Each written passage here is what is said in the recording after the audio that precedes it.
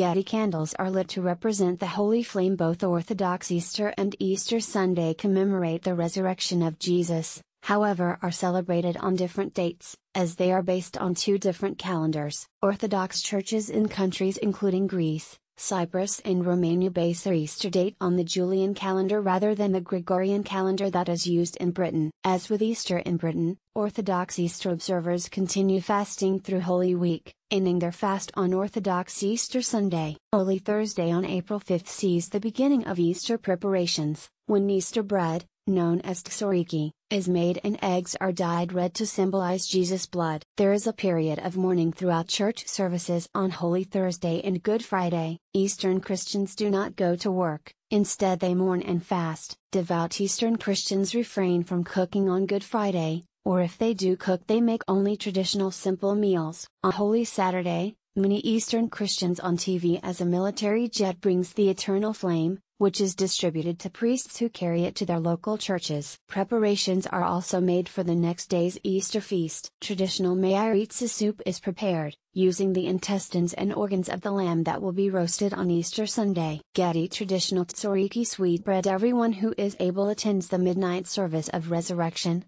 with each person holding a white candle which is lit during the service by passing the holy flame to one another. The candles are called labatha and are often given as gifts to children from their parents or godparents, decorated with storybook characters. Afterwards friends and relatives gather to break their fast and enjoy the mayaritsa soup, and play a game with the dyed red eggs where they must attempt to crack opponents' eggs with their own. As with Western Easter Sunday, Orthodox Easter Sunday is a time for food. At dawn, spits are fired up for the traditional whole roast lamb, which represents the Lamb of God. There are side dishes such as potatoes with citrus and oregano, and spinach and cheese pie as well as plenty of wine.